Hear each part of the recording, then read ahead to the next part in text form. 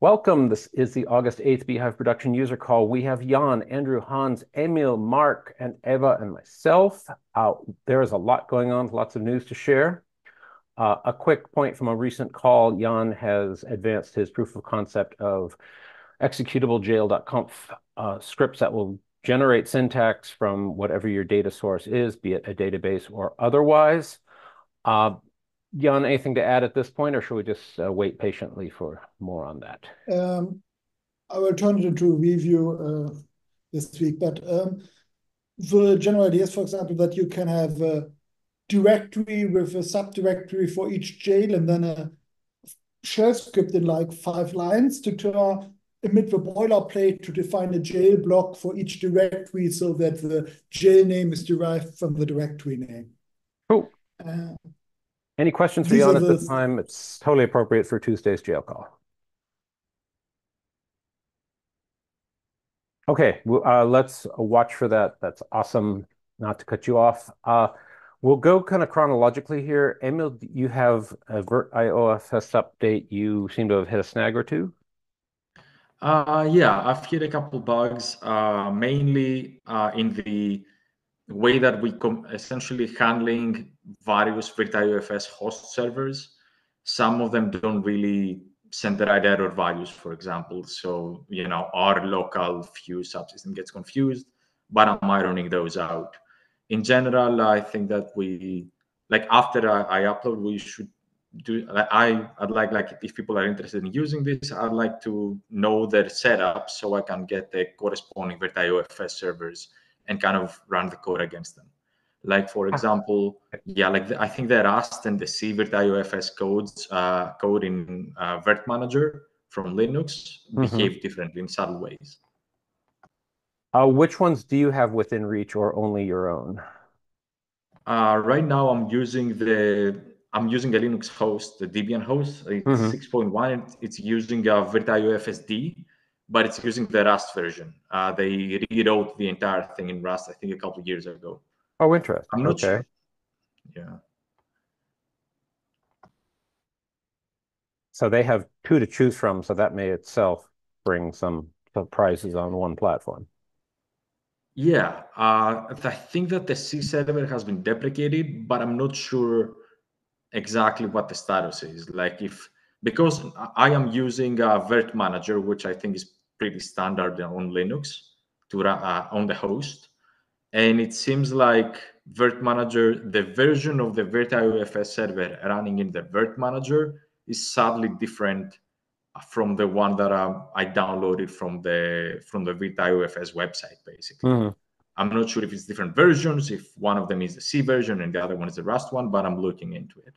What kind of differences are you seeing? Like syntax or performance or? Mainly behavior. Like for example, the one I'm using right now is sending the wrong error values. Like when it hasn't implemented something, so it's sending inval instead of inosys. And the logic I had for handling essentially error, for parsing the error inside the ticket was being confused, because when we see that normally Fuse has code for finding out that the server does not implement a certain VFS method and then stops using it. But if the server isn't sending us inosys and is sending us something random, then we don't know to stop it, going for that method. Got it. That said, do we have any other virtio-fs users within reach, or are you a resident expert?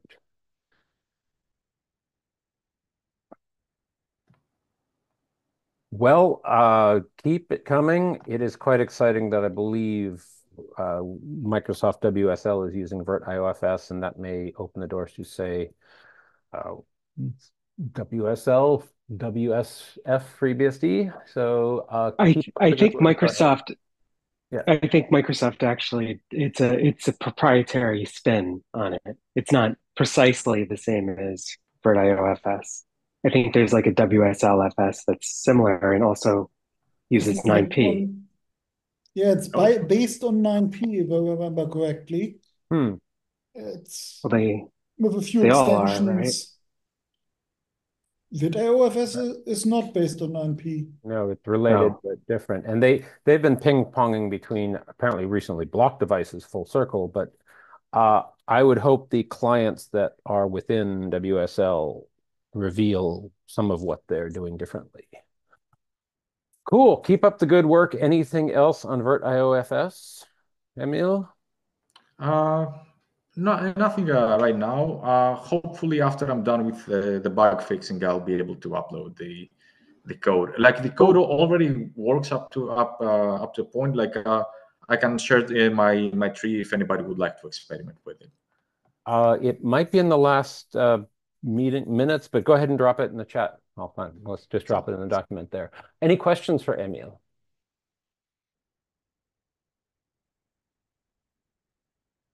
Okay, going chronologically, Mark, welcome. You have a NoVNC update? Yeah, so the last time I was on the call, the VNC issue came up, and so I started looking into it. The reality is that bhyve currently only supports RGB in 32-bit mode, and doesn't allow for any changes to that. NoVNC is actually requesting BGR, and so I have a quick patch that will, when it detects that, it will put it in the correct order that NoVNC needs. But the other aspect of it that I realized while debugging it is that NoVNC doesn't support the zlib protocol for compression. Therefore, it will always go to raw mode, which creates a ton of data going between there. So I started looking into what would it take to support a different scheme inside the bhyve versus maybe a patch to NoVNC to support zlib. So that work is still ongoing. Okay, and was that VGR mode that's supported? That could be ambiguous. No, BGR. Thank you. So What's it it's stand for? reversing the red and blue channels. Oh, right. It's okay. the channel order within each pixel. Got it. That's really exciting. That would be a great benefit because you have to be so specific about VNC settings. It's kind of hard to teach staff how to use it. What I've been doing is just put a jail with X on each of my data centers so that somebody can use raw mode without trouble and then use compressed VNC to get to that. So VNC and VNC, which is a clunky.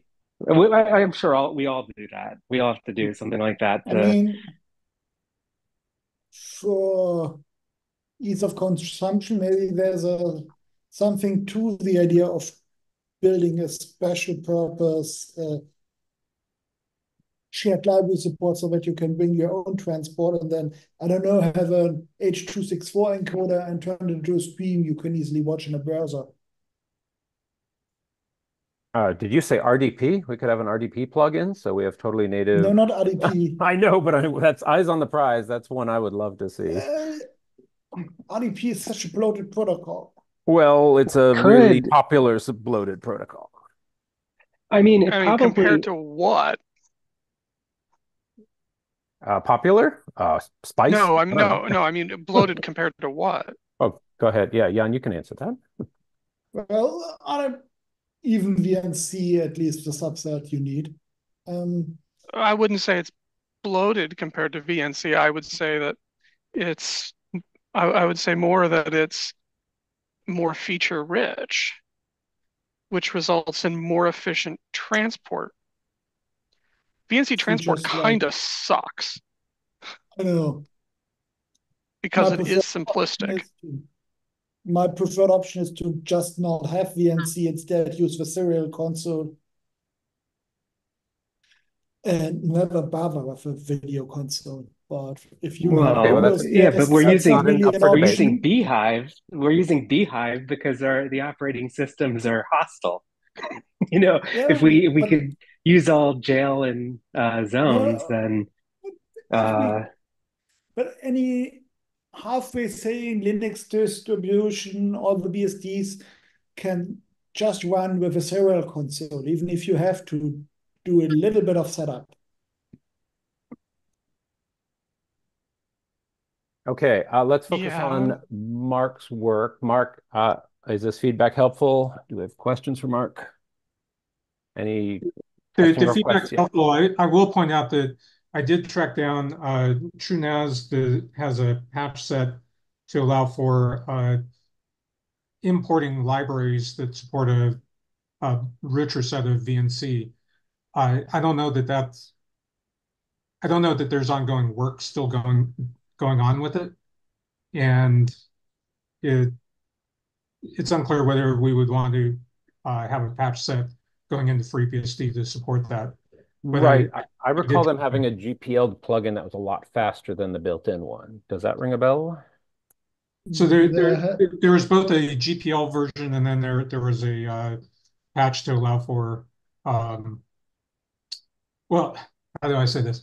I think that the library is GPL. The patch set that could go into bhyve would then load that in. Yeah, that sounds right. Do you have a link to that by chance? Is it just sitting in an IX repo or something? I'll post it in the chat. Awesome. Okay, any other questions regarding VNC and friends for Mark? Do keep at it. That's awesome. Thank you. I look forward to your link. And Hans, just to punch through that topic super quickly, did you get my mail? Daniel, are you still game to help out Hans move forward with, say, TPMe? Let's all hook each other up with this. Sure. What do you need? Sweet. If anything, I'm not here to play middleman. Hans, are we able to, say, send financial love your way over some nifty channel of choice? Be it. Oh. Yes. Yes. Go ahead and mail me that, and I will share appropriate. Yeah, cash, equipment, weapons. What do you need? Yeah, exactly. I know. For context, Hans has found time and built a statement of work for TPM emulation. Some of the groundwork is in place, and a general conclusion is this will not happen on its own. So I've said, hey, we will get you whatever we can and spread the word. So Andrew, that's something that came up in the context of your amazing organization. So let's just generally have that conversation and have it going forward. I have put some things on bsdfund.org to say, hey, these are hot topics. Hans, anything else relating to that? Sorry about the fire hose of context. Can you all hear me?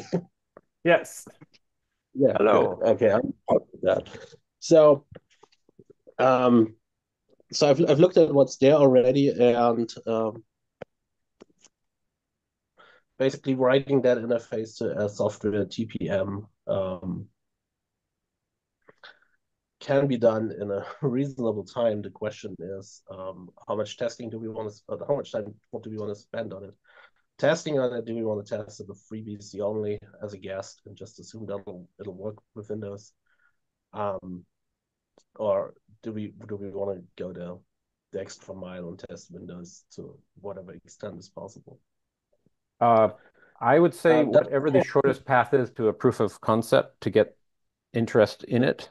People are like that. Proof basically be implement this and make sure it runs FreeBSD guest, which I suppose has support for TPM 2.0. And if that works, we just assume it works elsewhere. And if not, that's a bug and can be fixed later. Right. And of course, Windows support's pretty important. Although from a previous conversation, other uses of TPM are fascinating insofar as keys for be it SSH, for ZFS, you name it. And if there's anyone present, especially our new attendees who have used TPM in clever ways, I would love to hear those uses.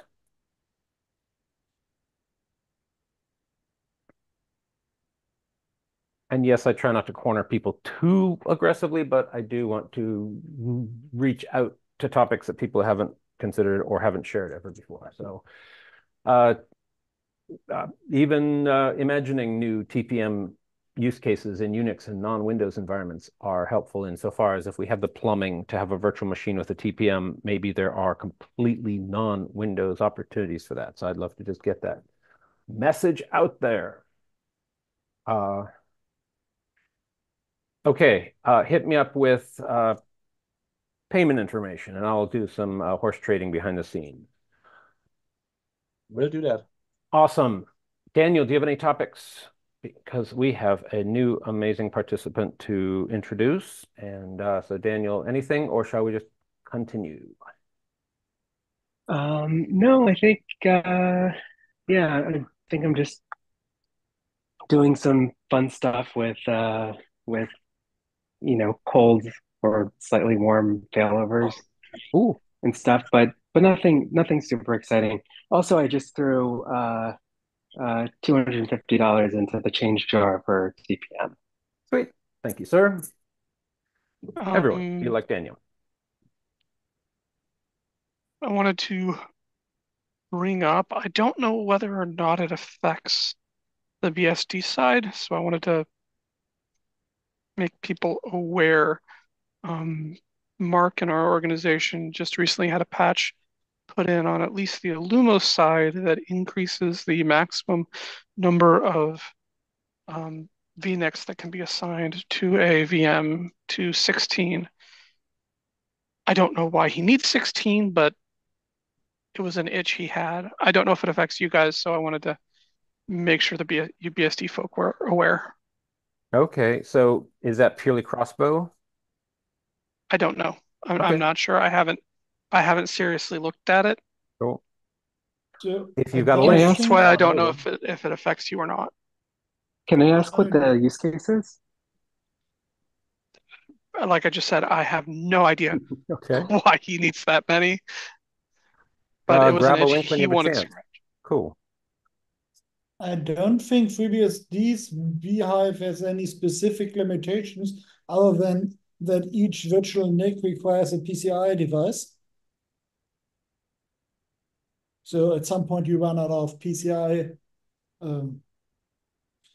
devices because it doesn't use functions and so on. It's a full device each time. I don't know if you can even create an additional bus namespace to have more devices. There's definitely no support for any PCI bridge shenanigans to extend the namespace. Boom, comments hidden. Okay, cool. Just drop us a link when you find it. Thank you for your patience on the dock. Eva, welcome. You have been a wealth of information on the Fediverse, and it is amazing to meet you in person. Well, somewhat in person. Yeah, nice to meet everyone. In real time. Would you like to introduce yourself? Sure. I'm Eva Winterson. I'm a principal systems architect at Fastly, and I've been working on pre-production load testing and performance engineering for about 7 years over there. And presently we're doing a bunch of private cloud infrastructure that needs to have more FreeBSD in it. And so here I am. But this is not for work, just to clarify. Understood. So you have had some fascinating questions, such as what might be the most efficient way to pass an NVDIMM into a VM to use it as, I'm guessing, an acceleration device? It could be for really any of the uses that the Optanes have, and not the Optane in general, but the NVDIMM specifically.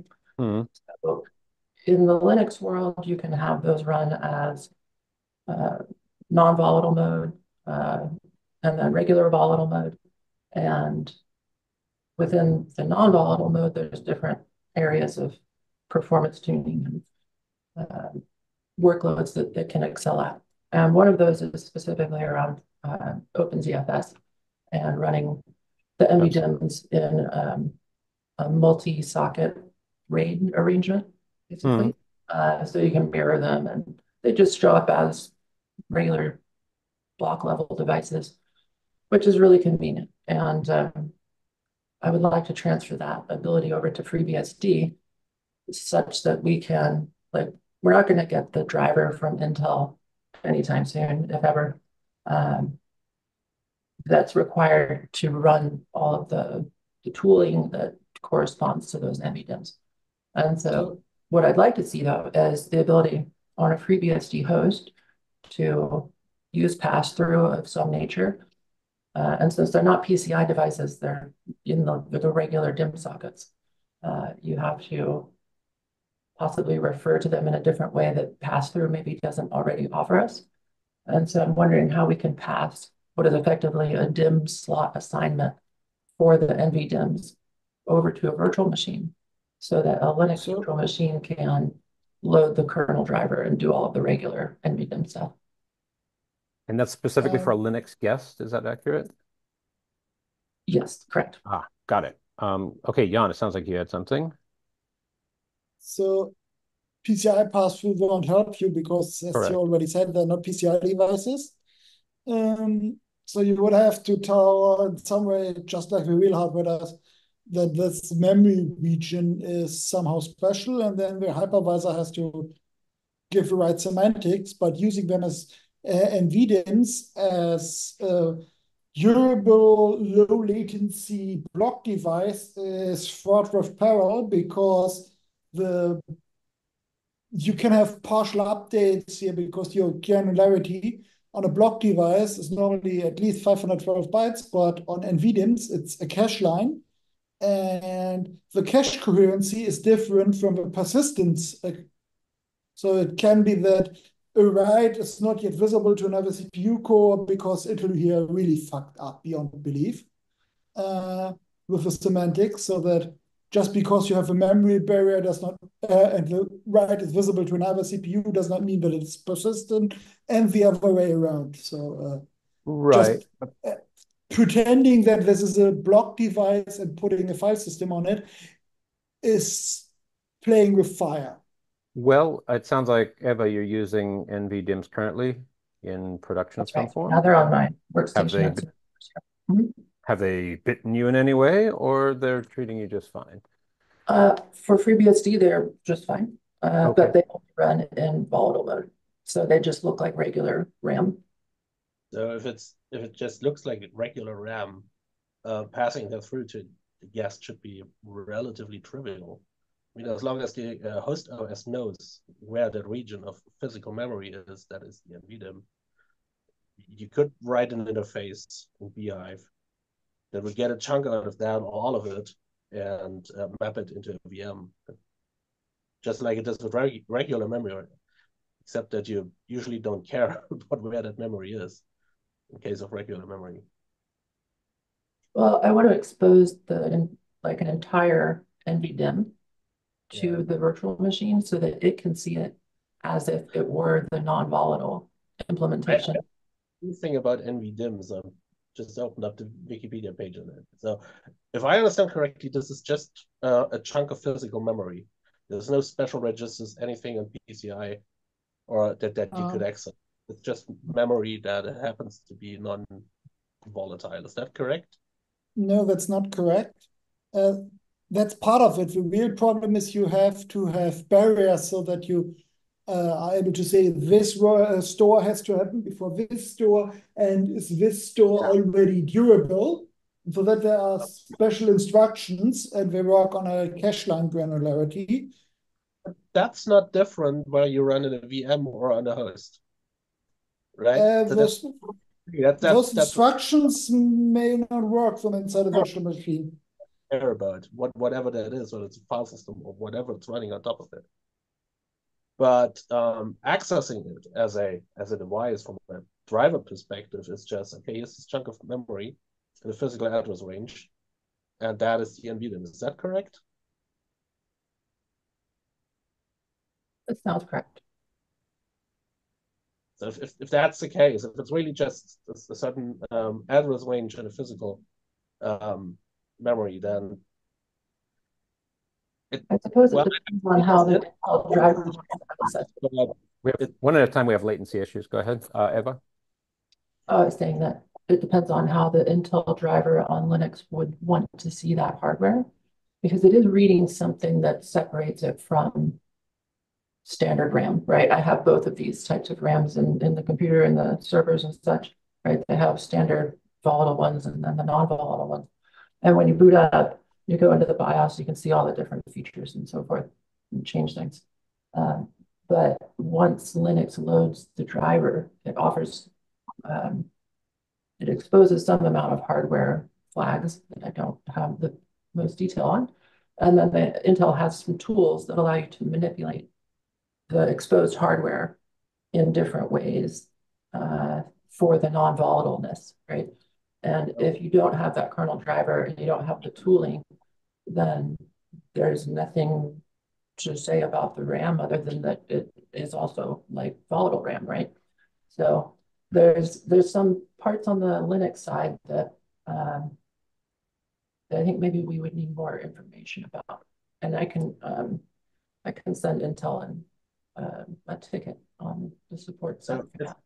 The driver in Linux, is that open source? Can we take a look at that, or is that some blob that Intel provides? It's certainly downloadable. I have to see if it's open source or not. And on that point, I know TrueNAS Core is shipping with NVDIMMs and has for several years, and Alexander Moulton had to untangle all that. So in theory, there's some amount of NVDIMM support in FreeBSD. Did they upstream that? That's a very good question, hence my question in the doc. Yes, Andrew. Can I interject a less technical and more practical question here? Has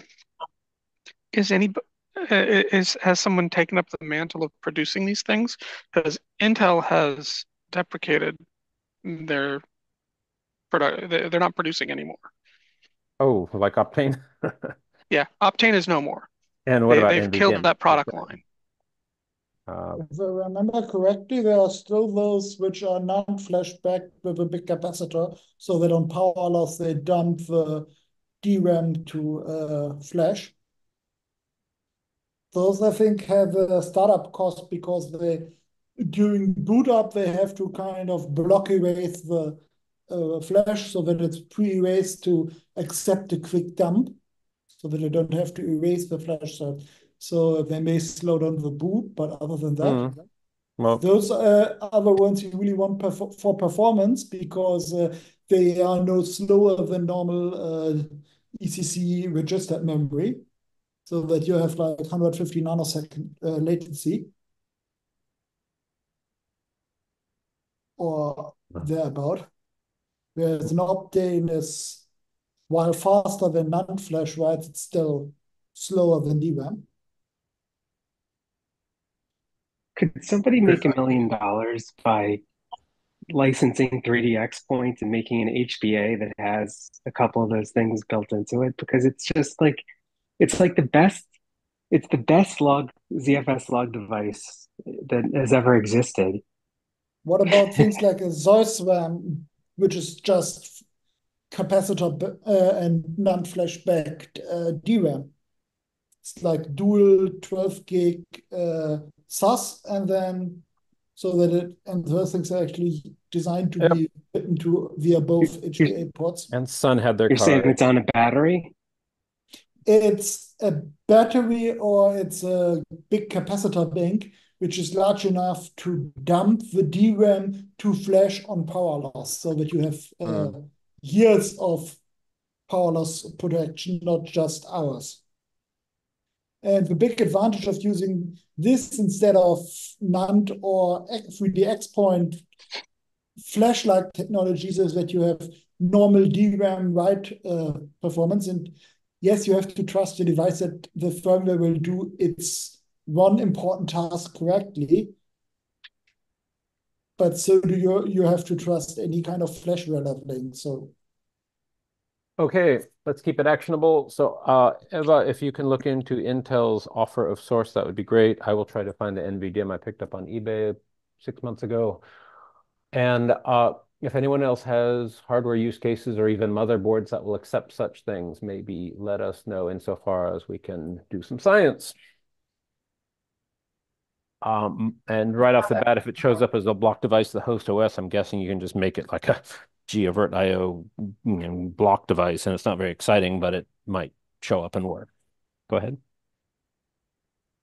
Oh, I was saying I have extra hardware if anyone needs some testing, some remote testing functions. That is awesome. Yeah, we can allocate some hardware in the colo for this if anyone wants to work on it with me. I will make a note in the minutes. Anything else on that topic?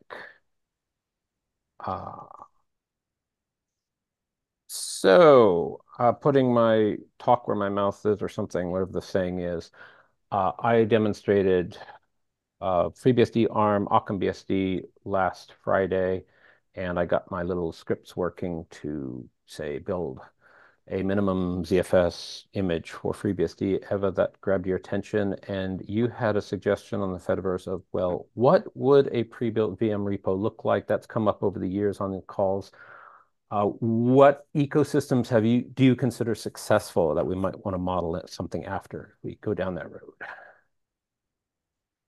Oh, as far as modeling after that, I was thinking it would be pretty useful to spin up some like some Boudriere instances that can build all of these images for us on a routine basis, just with standard automation, and then host those using a certificate managed package repo.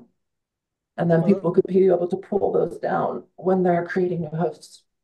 So they don't have to compile it the way that we usually do.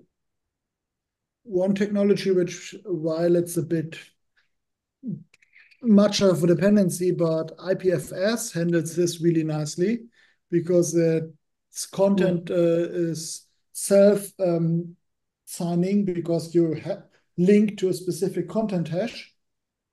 And then it's it works like an old-fashioned peer-to-peer application, but you can pin stuff locally so that you have a cache among your nodes. So it really does replicate blobs, authenticate blobs, but allow someone else to moderate. That functionality is built in. What killer apps have you seen for IPFS? Among others, this linking to content someone else hosts, so that the one who does the moderation is not burdened with bandwidth and storage costs for all the virtual machines. Instead, because it works kind of like BitTorrent plus linking. Now, I have my reasons for OccamBSD, but those are mine. Eva, what grabs your attention with a tool to make really small FreeBSD deployments? Oh, well, let me rephrase that question from the Please.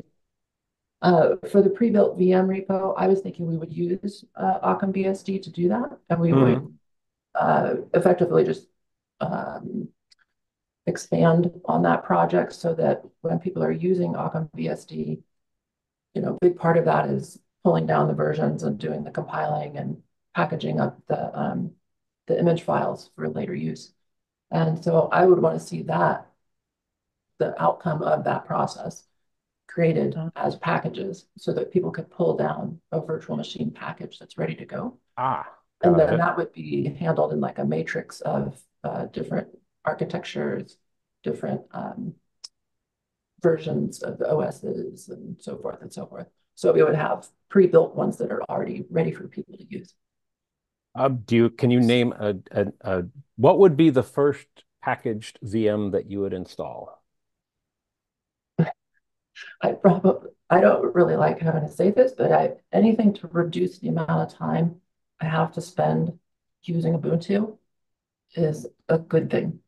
And so if I have to use Ubuntu VMs for any reason, I don't want to see them building anywhere. I want to minimize my time with it. And so having those already ready to spin up really quickly. Yep. What are some of those applications? I know a lot of them should be like that. What's keeping you on Ubuntu, if I may? Oh, we don't need to get into the politics of Ubuntu. No, but is there some app? Like what do you sit down and need that's not easily accessible in FreeBSD, be it in jail or otherwise? Oh, I see. It's more for infrastructure automation Okay. purpose, corporate stuff. Corporate stuff. Cool, cool, cool. Okay. Thank you. Well, I'm all ears. So yeah, that's a heck of a little project that took decades to regarding make. Go ahead, Jan. packages, did I understand you correctly that you want to have a FreeBSD package manager, package repository, not something packages, but specifically FreeBSD packages? Yes. Package add nginx hypothetically, right? So for jail images of full user lens and so on, I looked into what's possible with the FreeBSD package tooling. And it's basically the same thing for virtual machines, just that you have additional options for using block devices. So for layering, there is a functionality in FreeBSD's package manager called triggers, which allows one package to install a trigger, which is a little UCL file, which includes a Lua script and globbing patterns. And whenever a package installs which matches this globbing pattern on some file, this trigger is called. So you can use this to do things when something is installed in a directory, for example, then you install a font, your X font cache is updated automatically. Or if some application installs an icon cache for X3 desktop stuff is updated.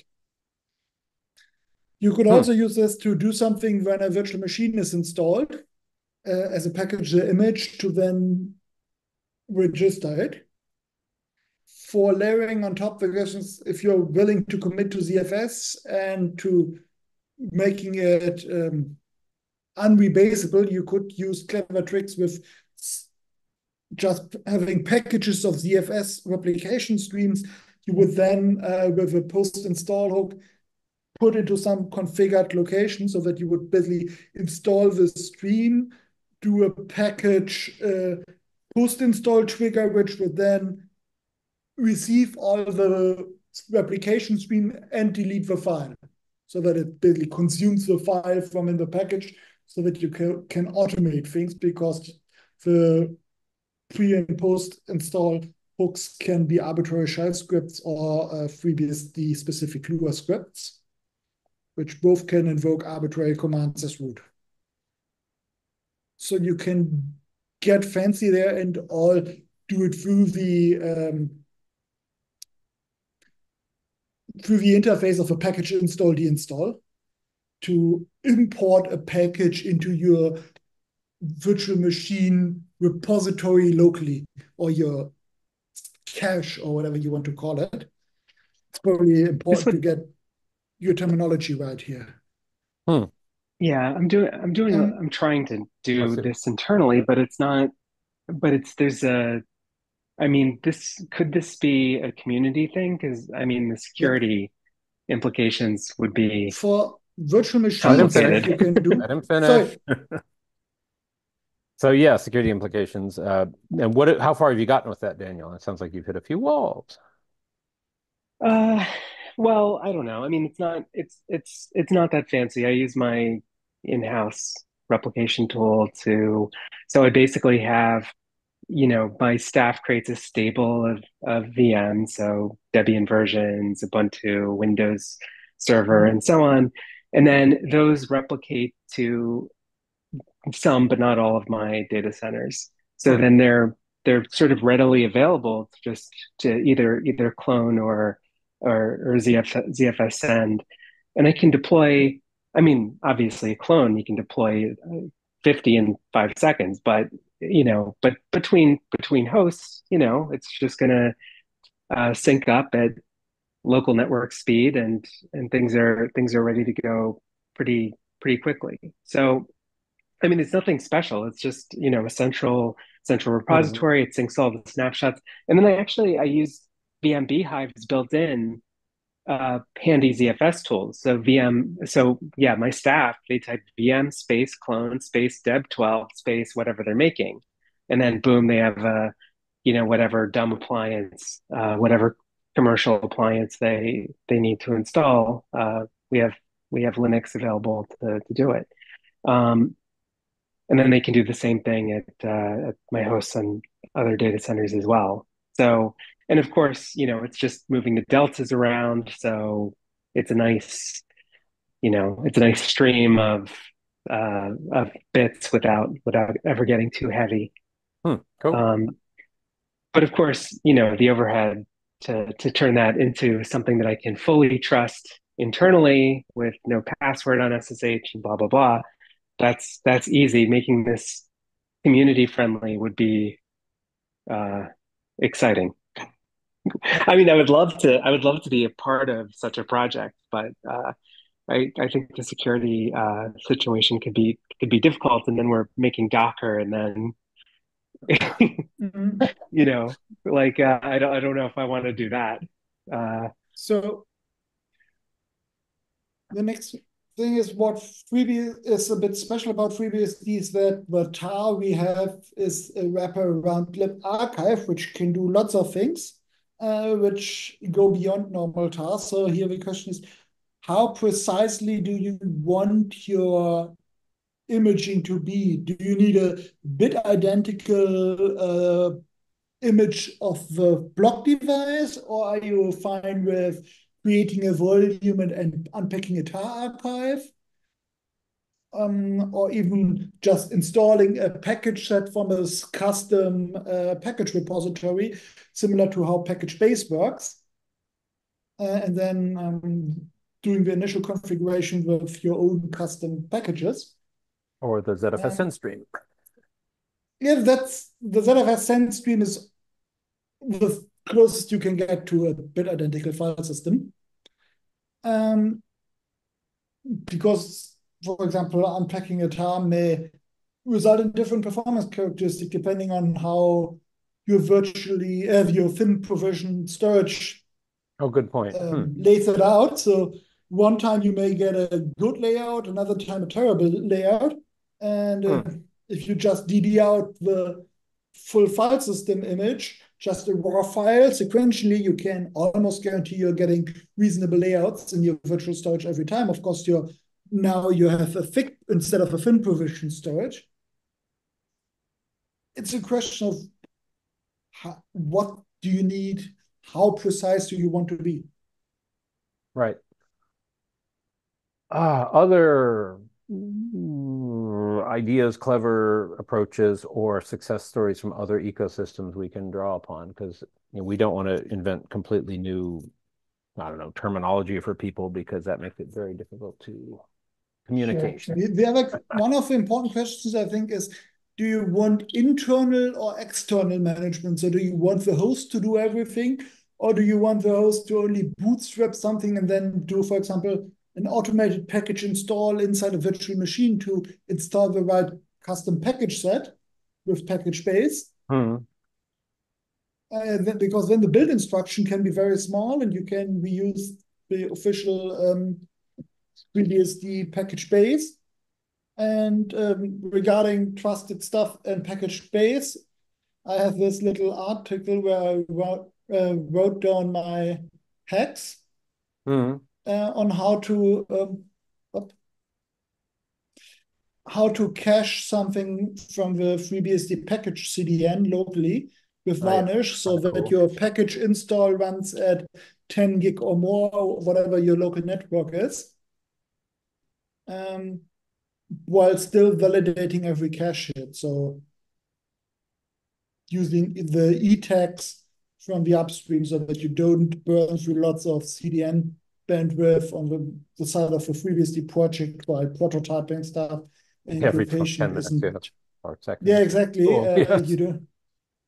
The problem here is that this configuration I came up with is a bit overly careful, because it always uses the e-tag on every cache hit to ask the upstream if the cache hit is still correct.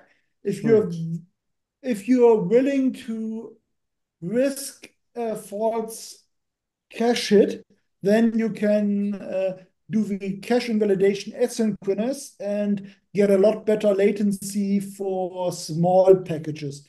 Here, if you have a 1 kilobyte package, you still wait for the CDN to reply instead of just do local stuff. Right. But the advantage of the way I did it is that you can trust it that it will never return a corrupted, out-of-date, stale package to you, because it uses the ETAG, which basically checks size and M time on the upstream. And Eva, you commented OpenStack has some shared terminology, which would be useful. Yes, thank you. That's a valid point. I'll just drop it right in there. Cool. And if we need to test on any of this private cloud stuff architecture that I have, OpenStack is one of the ones that's in the mix. So got it. Pretty much the majority of the high-level hypervisor infrastructures, I have access to those on my own equipment that's in the colo. So I am happy to contribute as much hardware and time as we need. So very, very cool. That said, show of hands, it sounds like Emil, you're presenting at EuroBSDcon. I am scheduled to present. Jan, will you be there? I have a ticket. I have yet to book my flights. Cool. Jan, Hans, Eva, if I may. I would love to, last year we did a bhyve hackathon just because there's so much bhyve content on the schedule already. It's sort of redundant to have a bhyve con. But I would love to talk about these topics in person, and the more planning in advance, the more effective we can be.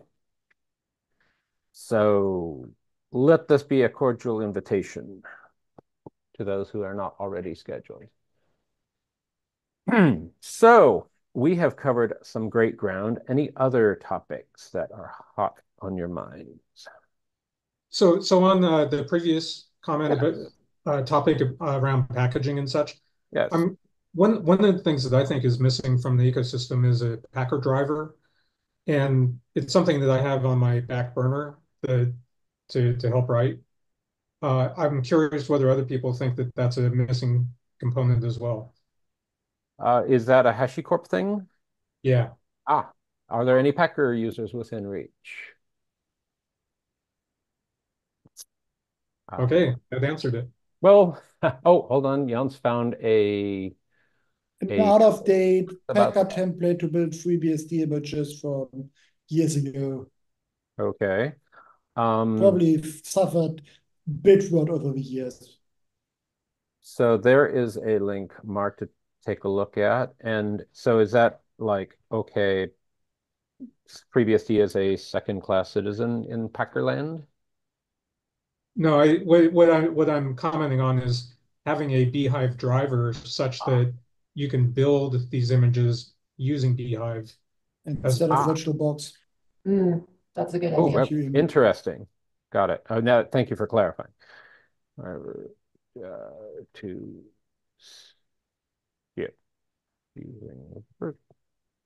they're using VirtualBox, not QEMU.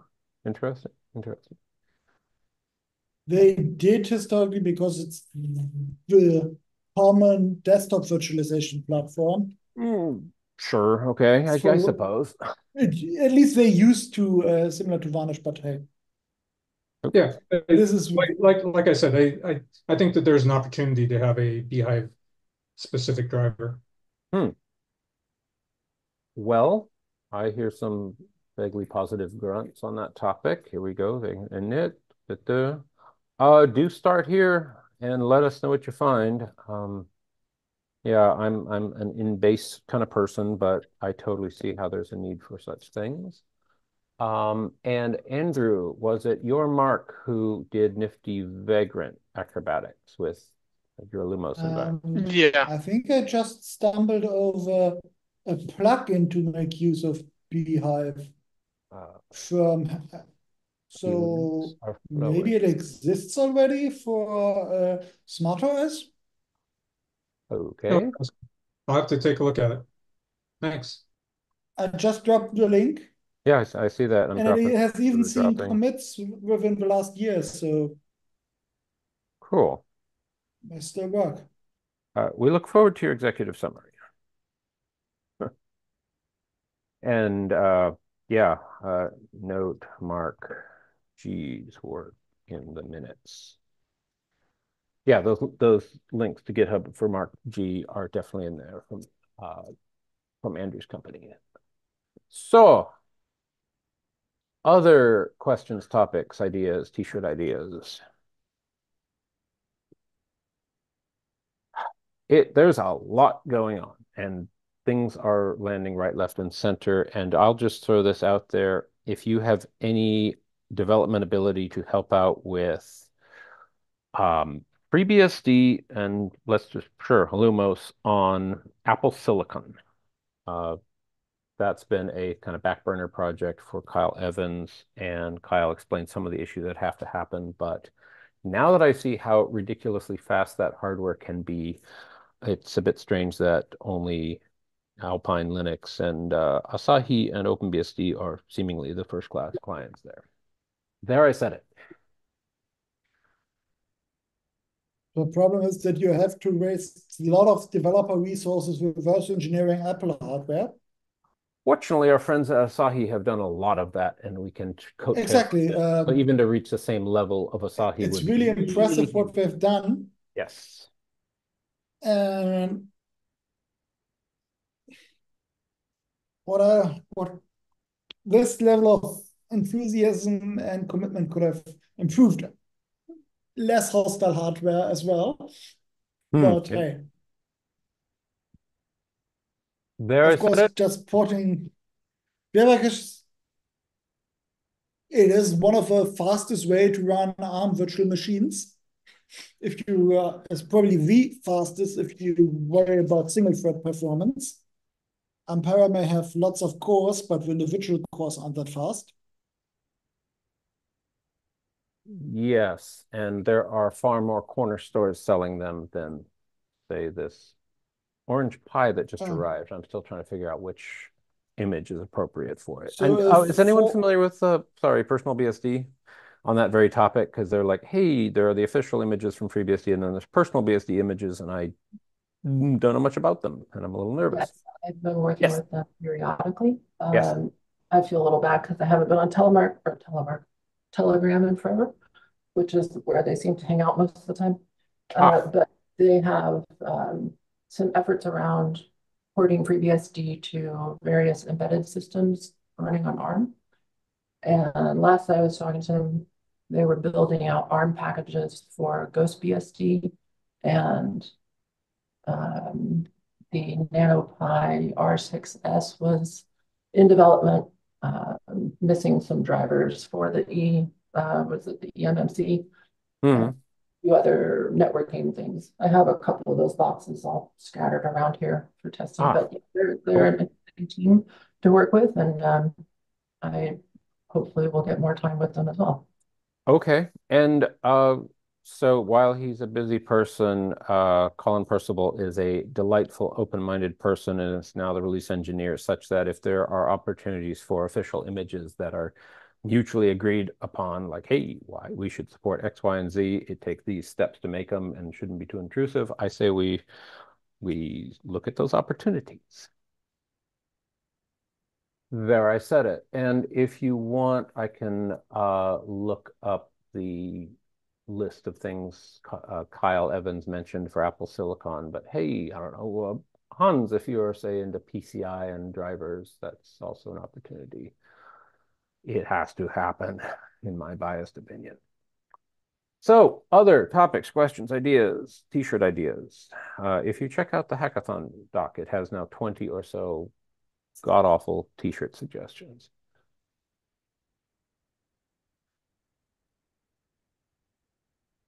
Well, I will call that 1800 UTC, it sounds like. Anything else, or shall we call it a day and move on to next week? It is so good to meet some of you synchronously after all this time. Well, that said, who wants the honors? And we have the, as a reminder to everybody, we have the OpenZFS meetup happening, and invites are open for that. This is true. Sign up is open for that. Not always seeing the forest from the trees. The OpenZFS user and developer summit indeed went live Tuesday. So all are invited. Thank you, Andrew, for reminding me of something that's like under my nose. That said, who wants the honors? Like and subscribe. Thank you, sir. Okay, well, great. I'll be around a few minutes, and I wish you a great day and weekend. Thank you, Eva. Thanks. See you next time.